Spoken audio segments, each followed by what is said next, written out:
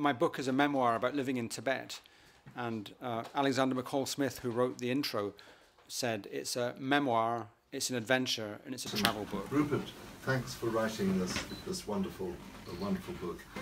You've crammed more into your life than vast numbers of people. I mean, some people lead 3 or 4 lifetimes by the time they're whatever age you are. And Rupert, what's the book about?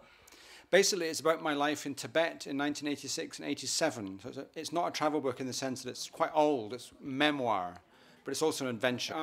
When I was at university in Liverpool, I decided to not follow the crowd into a normal career, what they call the milk round, when big companies come around recruiting. I wanted to travel to the other side of the world and see the world and make my own way.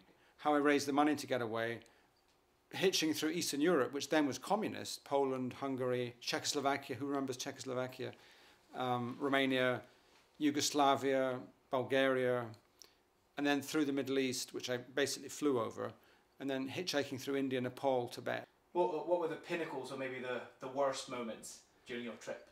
Worst moments, I guess, were dealing with the Chinese police, who had me under arrest on 2 different occasions, and they're pretty tough and heavy.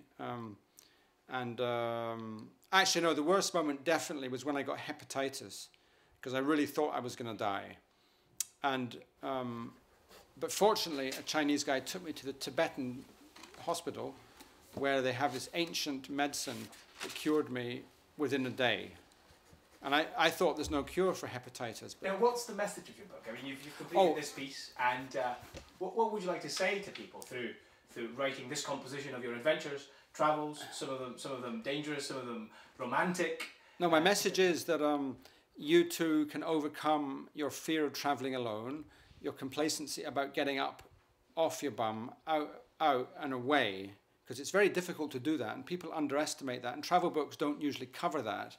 So I want to encourage people to travel independently and to use the Buddhist precepts, let go.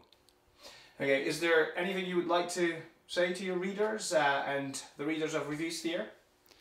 Well, yeah, I would just say if you want some inspiration to help overcome your own fears, not even about travel, but about other things, this is a useful story of someone who's overcome their fears.